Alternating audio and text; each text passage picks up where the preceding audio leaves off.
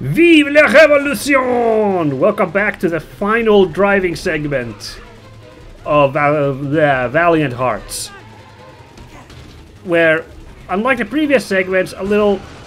Oh, I already got hit. A little addition on top of the last driving segments, we're able to throw sticks of dynamite from our car. Oh dear. That's quite the deathmobile you got there. Ah, balls. He got me. That should have been the easy pattern for me to avoid, but he got me. Now these armored cars look pretty accurate. Authentic. I don't know. Armored cars, I've seen designs like that. The Chernobog here, that's my nickname for this thing. A little less so, but it's pretty neat, so I'm not gonna complain too much. Sacre bleu!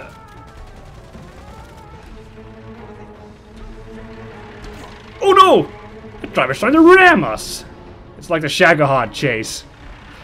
I love... This game doesn't really have much in the way of boss fights, but these kind of count like boss fights. And I love them for that. Oh, here we go. Bald Mountain. Oh, perfect. Oh, dear.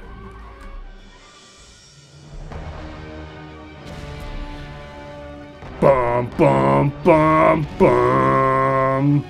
Bum, bum. Oh, man, I love this tune. Oh, wow! Woo, that was cutting it close. Try this on for size, big boy. And then we go back to the flight of the Bumblebee. That's fine, too. Not as good as Bald Mountain, but sure. Oh, checkpoint! And we don't want checkpoints in this race. This is not an arcade racing game right now. Whoa!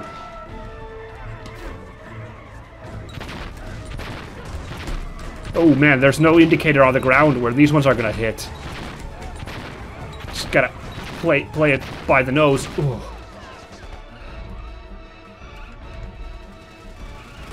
Ow! Another hit. That's not good.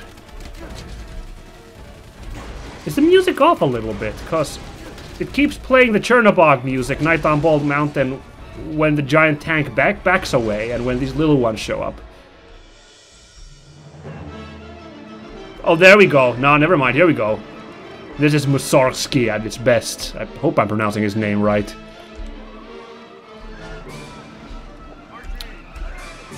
Whoa!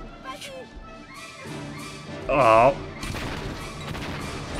Enjoy that. Why don't you? He's still not through. Oh, no.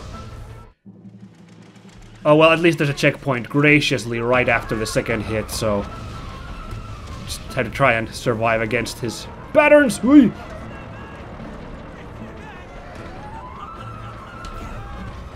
Oh, never mind. We cannot toss dynamite forward. Ow. Ooh!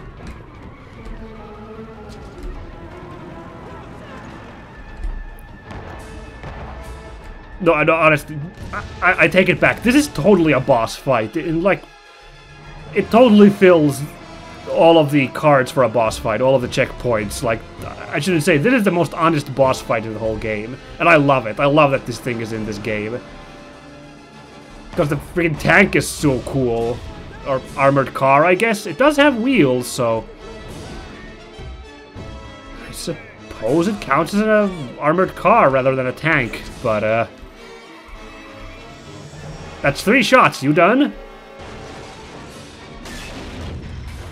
Oh my. Whew, that wasn't too hard. That was pretty hard. Well, nah, it's just because you only have 3 hits you can take. At last. Oh, and there we go. We get to the title screen at last. Finally, we're done with the prologue. Nah. We're at the end of the game, I think. Today we're wrapping this up, I'm pretty sure. There isn't that much gameplay left.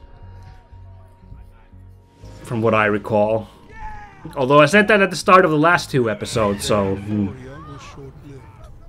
intercepted by German troops who still held Saint-Mihiel. Karl and Anna were led to the officers' quarters for interrogation. Karl was sent back to fight for the Germans, while Anna was sent to the infirmary to care for soldiers. Well, that went surprisingly easy. The French forces launched an assault on Saint-Mihiel, an opportunity that Karl would not let slip by. I mean, it didn't go easy, but, like, it didn't go perfect, but, like, I thought the fact that I come in dressed as a... dressed as a French officer, that would raise a lot more red flags than, than you'd expect. Okay, let's see, what do we got here? Saint-Mihiel occupied. Occupied by a salient. That means it's not a pocket, it's like a little pointy bit in the front line. Like a super far ahead from the rest of the front. But there's still like a corridor, it's not a pocket. A pocket is like it's completely cut off from the like main territory. Damn it. That thing lasted for the whole war. Whew. Gas! Gas! Quick, boys! Okay. Oh, interesting. The gas was heavier than air, so... Well, yeah, okay. It wouldn't be very effective in its horrifying job if it didn't, you know, it floated off into the sky. That's fair enough. Even today, unexploded gas shells still lurk beneath the farmland and fields along the former front. That's scary. I'm not gonna lie. That's the thought right there. No, not historical facts. Let's see. No, not hints either. My god, that pigeon almost ruined everything for me. Let's see. Are there any new... There's a couple of new ones here. Miracles do happen sometimes. Karl is alive. That was quite a smart escape. Dressing the dead guy in his clothes actually worked. We have crossed the lines and we are so close to our goal. I hope they let me out of the infirmary. I'm going to try to find Marie's farm. Karl is being held at the barracks. They suspect he's a traitor. But they're still gearing me up for war and sending me back to the front, so... Oh, there's an earlier one here. I was going to give myself up this morning, but then I saw Anna, and she saved my life again. Now we're driving to Saint-Mihiel. My poor feet will never forgive me. I don't know how we'll cross the front line, but I know these hills. We'll find a way. Cut to. I'm not a spy. How many times do I have to tell them to make them believe me? Having served under von Dorf isn't helping matters either. If only I could see Marie and Victor just for 1 minute. I have to know they are safe. But seeing them means getting out of here first. Alright. Well, I guess I have to play along with the Germans for now. What's up? Oh my god! That's the guy who owed Walt at the start of the game. He's still, against all odds, alive. Hey man, how's it going? Yeah, I've got this order to join the forces again. Oh boy. No one's confused by the fact that this French officer is walking in their midst. Alright.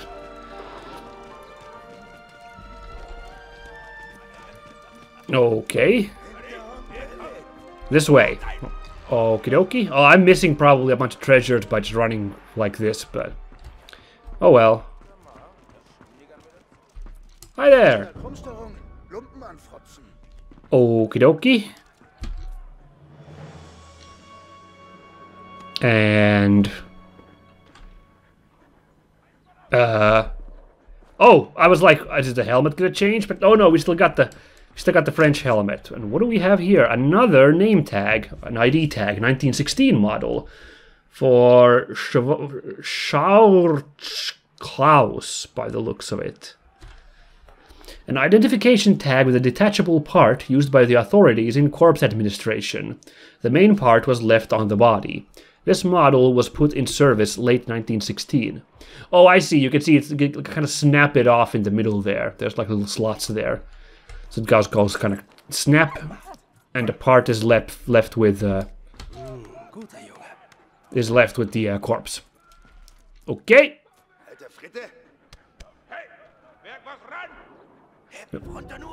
Yeah, I'll get on that, boss. Good to see you too, I guess. Don't worry, Walt. Don't worry your pretty little head. I need to worry my pretty little head about getting back to Saint-Mihiel now. It's getting a little sticky. Okay, let's not play with that any further. Oh, we are petting a lot of Walt today, aren't we? You can see a super cool looking, that model's not a Stahlhelm, those Prussian helm, I think is what those are called, with the spike on top. But we'll have to figure out how to get there. Okay, thank you. Not sure what to... Oh, I guess I could punch that. I don't actually know. Yeah, what do I do here with this guy? It's like a requisitions officer, but... Ah, apples. An apple a day keeps the doctor away. Herr Doctor. Have an apple. Oh, and I get Gazette des Ardents. Let's see. The Gazette des Ardents was a daily newspaper published in Belgium and distributed in the German-occupied zone. The newspaper was a German propaganda tool written in French informing the local population of occupied zones and POWs of the German and Austro-Hungarian empires feats of daring do. Oh, I read that. My inflection was wrong there. It was populations. I thought it was informing the populations of occupied zones and POWs, but that's wrong. It's informing the population of occupied zones and POWs of this stuff. I misread that sentence completely. Okay. Well, let's keep moving around and figure out. Well, I can't use the wheel on this thing. All right. I guess I won't. Can I give this guy an apple? Hello. Would you like an apple? No? Okay. Well, let's have a run around here as well. I remember that we go straight to Saint-Mihiel after the car ride. I forgot about this whole segment where we're back here in the German camp. For the first time, Karl in uniform. He was wearing that, like, POW uniform in the, well, the first time we're playing as him, sorry, I meant. We saw him several times in uniform at the start of the game, but, first time we're playing as Karl in uniform here in the, here in this bit. I'm confused what I could do with this apple. And also, I'm confused what to do. I'm seriously, I don't remember this part at all. But yeah, the last time we played as Karl, he had the POW uniform, and then he had a series of elaborate disguises.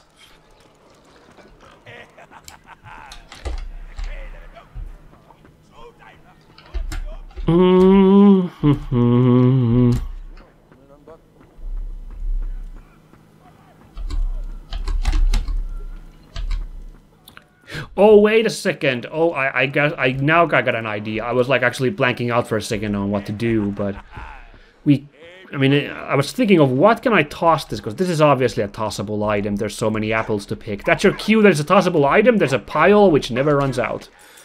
So what if we... That didn't work because the guy just picked it up, so... Now he struts along very, very slowly, so... Let's see what happens if I... do that. There we go, and then Walt gets that key before he's aware of what's going on. Ah! Whoa, no, Walt! This way. Wrong person. Thank you. I love it when the plan comes together. There we go, and that was the only key we had, so... The only lock we had, so really the only key we could use it. What is this? Oh, this is... Oh, wait a second. Now, I said I forgot this part, but actually now that I see this window here, now I remember what this is. Yeah. But first... Good. Looks good. Ready for a war again. But no, I remember, this is a flag, a German battle standard, if you will. So that's why we could not operate that flagpole previously, as there was nothing to operate there. But now we have this flag to attach. Gott mit uns, våra folk konung har kollat. Hör vår stridsrop, gott mit uns. Okie dokie, that's the wrong war, I know. Don't write in and tell me, I'm aware of that. So let's go back and look at this window with these strange markings right here. So the 1 is pointing at the 8, the 2 is pointing at the I, which looks a lot like a number 1, and the 3 is pointing at that S in uns, which looks a lot like a number 5. So 815. We've cracked the code. I really like that one for some reason. I think that's really neat, that little puzzle. So 8 1 5. I guess you could brute force that because, like, it ticks for a second, but we did it the proper way. A bayonet. Unlike the broader German bayonet, the French bayonet was needle-like and designed to pierce enemies and cause serious internal damage. French foot soldiers were disappointed with the bayonet's damage potential, so they added notches to create further damage as the bayonet was removed. Oh god, they turned it into like a sawtooth thing? Ugh, brutal.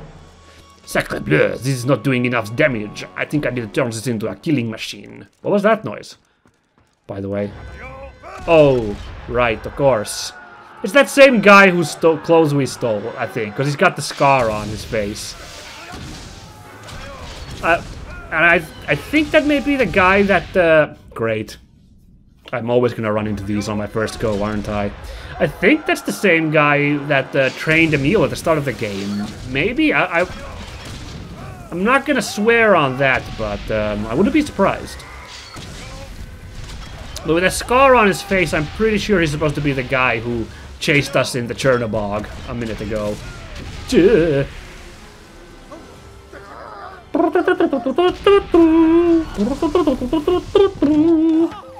No! Shit!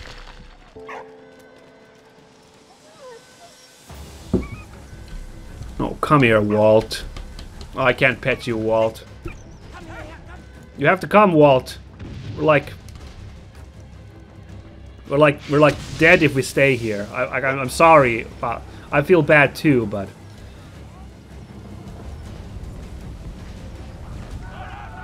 Oh, and now we're here. Oh god. Now we're attacking the French. This is an interesting turn of events. Okay, well, we're not going that way. There's a bit too much gas there. Wow, that shout, did you hear that? That sounded really scary. Oh, more. For the record, I do not subscribe to the classic meme about the French being terrible at fighting and cowards. I think the French military is pretty damn scary. And right now I am peeing my pants at the thought of this French attack coming this way. Now, what am I supposed to do here? For a second I was afraid I punched Walt. That would have been terrible. Can you bite through that? Oh no, you can draw it. Okay, that's fine too.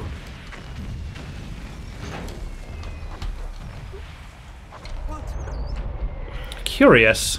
How do I get this gas mask? Wait, can I... Right, I can do this.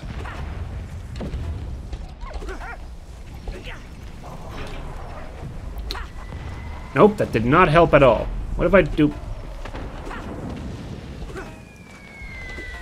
Oh, now we got the swing of things. Oh, there's a treasure right here. Come on, reach it! Damn it, no. Okay, well, let's get this treasure at least. This, hip flask. A hip flask could be secreted nicely. Secreted? That's the wrong pronunciation, sorry. A hip flask could be secreted nicely into a trouser or jacket pocket and generally contained a wee dram of the strong stuff to give soldiers a hearty nip before strolling into danger, or after pulling through a tight spot. Liquid courage, as they say. Oh no, I see now. I need to actually time my hits, so...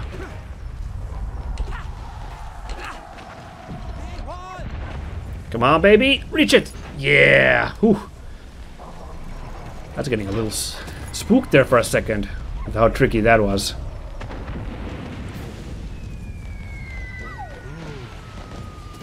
Oh, wow. Combat Walt. New from Mattel. Walt Combat version. Oh, right, because now we can have Walt go and get that mask for us. Brilliant. New from Tonka Toys. Karl and Karl and Walt Chemical Warfare Action Unit. Awesome. Only $9.99.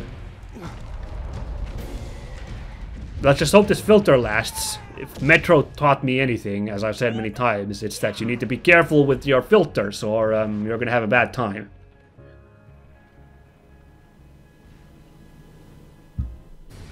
While Karl was about to finally make it back home, Freddie was joining the Canadian troops stationed at Vimy. Alrighty. Look at these brave Canucks here. Canuck is the right term, right? A British aviator from the Royal Air Force was spotting the German positions for artillery. Hello, George. On this day, Canadian troops led the charge. I believe George is a character from a comic book that was released coincident with this game. I think he's supposed to be kind of like...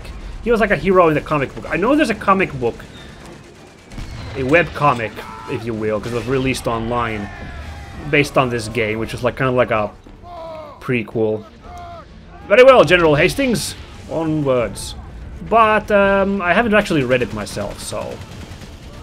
I just feel like I've seen the art for old George up there previously. Good work, George. Oh no! Run! Run! I know what I'm doing.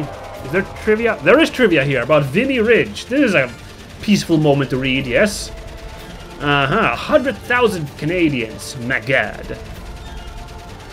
Oh, that's interesting. Canada has permanent use of the hill? Cool. That's very cool. And that's a symbol for Canada. That's interesting. Well, that's Canadian pride for that, eh? And before we get shot down, let's also read our diaries. Nothing new here. Alright, cool. Now on with your regularly scheduled wholesale slaughter. Okay. Now the freaking German planes are on us as well. What? Saw a prompt, I think. What was that noise? Someone's making desperate noises.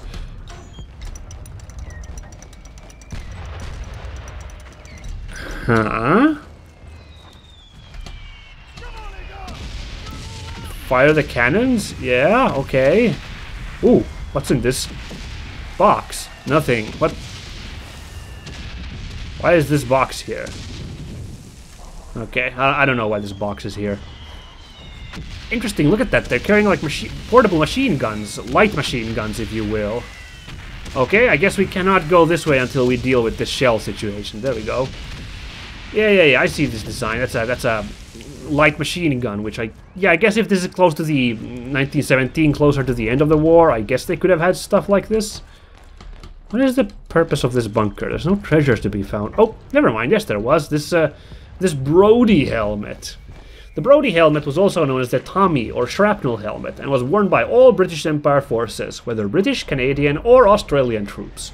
Even the American Army used it when they first joined the war. Its distinctive form brought it a whole host of other nicknames: dishpan hat, tin pan hat, wash basin, and battle bowler. The Germans called it the Salatschüssel, or salad bowl. That's fun.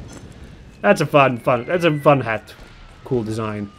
Okay, we need to do some artillery spotting here, so let's go, baby.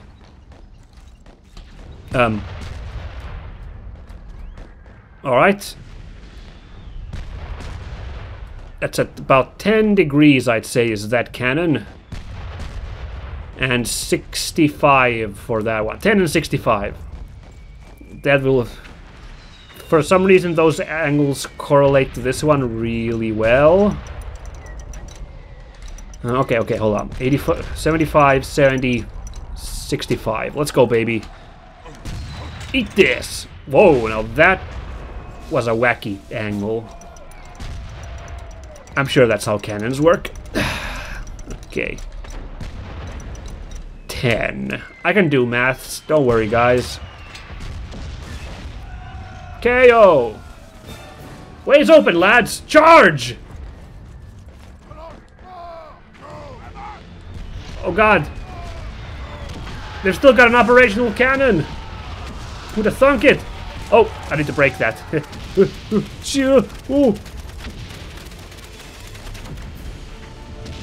Alright, good. We got our... Yeah, look at that. Our troops are dealing with them in the background. That's super cool. Whoa! Keep running!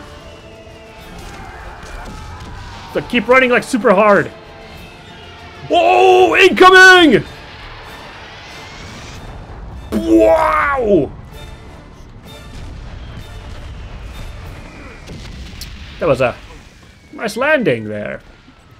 Fritz. Okay, big gun. What do you want me to do with the big gun? Let's see. I forgot about this entire segment as well. I guess I don't remember this game nearly as well as I did, because... well, I remembered the whole armored car chase, and at the start of the episode, definitely, because that was a huge, crazy boss fight, but I remember us going straight to Saint-Mihiel from there. And there's been some segments that I completely forgot, like the mining segment that we did with Emil previously. Was like, what? That was a thing? Cool, I think that helped, maybe. Achtung, Achtung! Oh, some Canadian coins? Yes, Canadians already used cents and dollar pre-independence. In 1914, they were minted with the image of King George V. Canadians in France earned $1.1 per day, corresponding to the average daily wage of an office or factory worker. Oh, I was about to trying to think what would be a Canadian way of saying nice, but I actually don't know. Oh, that's real good there, eh? Oh, yeah. Oh, yeah, don't you know, that's real good, eh? I don't know. My Canadian's a little off, isn't it? That was cool. Let's go, boys. Northeast, all right, like this. This position. Wow, that was easy. Thanks, George. I don't know how close he was buzzing us for Freddie to hear George, but sure. Sure, I'll take that.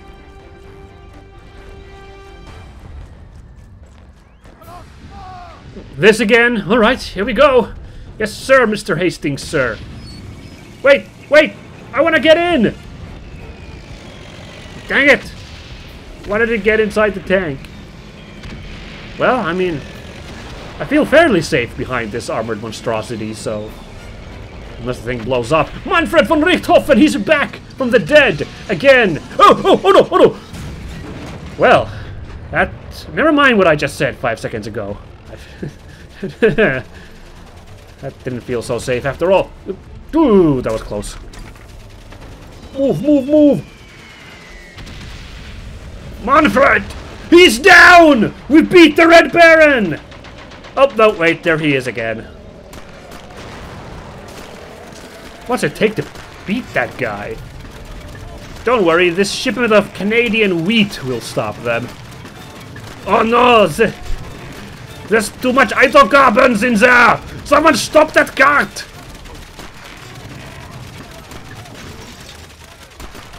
Okay. Excuse me. That was a little... cutting a little close, don't you think? No treasures here either? That looks like a treasure spot. Oh well. Maybe here? I'm sure my lads over there can handle them. Moments. Fight. Okay, fine. Here we go.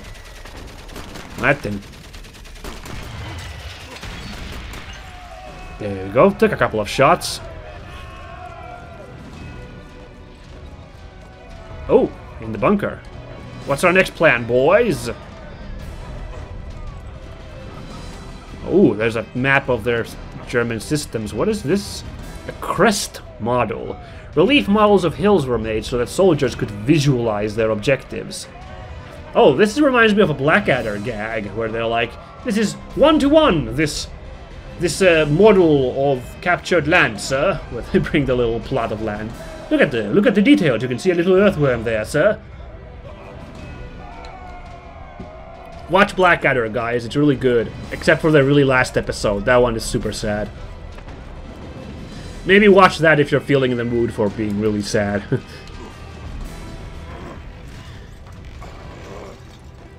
Yeah, Canada!